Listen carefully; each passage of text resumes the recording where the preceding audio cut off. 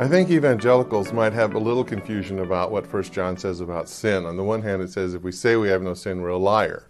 On the other hand, the book also says if you abide in God, then you sin not. You don't sin. But I think it's talking about sin in different senses. One is you're always going to be struggling with sin in your life.